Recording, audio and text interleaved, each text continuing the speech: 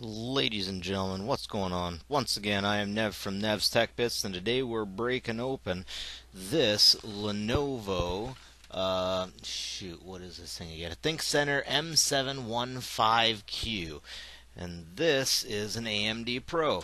It's been a long time since I've touched AMD, but I thought I'd give her a shot. This is a kind of cheaper mini PC version. Of course, to get AMD, you get a cheaper price.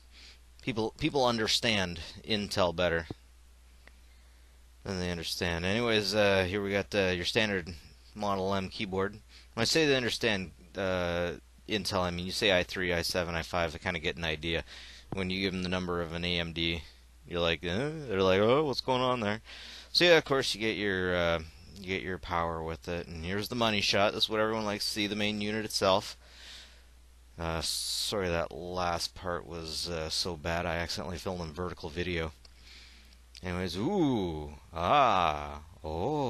so nice. So nice. Really, the mini PC, I love how small it is. You can put it on a bookshelf between books, but you'll fry it, of course, if you do that. I can't believe that something like this has 3 video outputs, all display. All display all day. I would have loved to have at least a DVI on there, but what can you say? So, of course, as always, I like to get into everything. This is why I can't have nice things. I just have to break into everything I got. Let's see what's going on. Now, this one, I gotta say, is definitely a lot different from any of the other mini PCs that I've seen. Let's get this open, I can show you. Okay, at first I was like, where's the hard drive? Did they ship it without a hard drive? What's going on here? Oh, look at that speaker. It's so cute. I don't even think you can see it there. It's so cute. It's like the end of my pinky. Look how cute. I can't see it from here. But yeah, of course, that's a bolt you have to take out if you want to take off the front.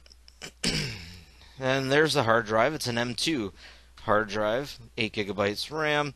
And one thing I'll get you to notice about the Wi-Fi is it has this plastic thing on it. I've seen these things come from the factory without an antenna attached to one of the Wi-Fi pegs. So that locks them in. It lets them know it's there. Excuse me. Lock that thing back in there. Yeah, so I thought, you know what, let's get this thing going. Let's see what it can mine. On Monero, doesn't do too bad. Doesn't do too good either, actually. The CPUs on my Blackberries mine better than this CPU, which is sad. My Blackberry Z10, my Blackberry Q10.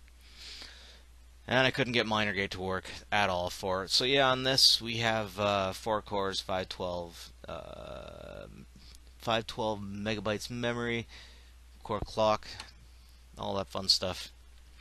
There you go. Check it out. Check it out. Check it out. Check it out.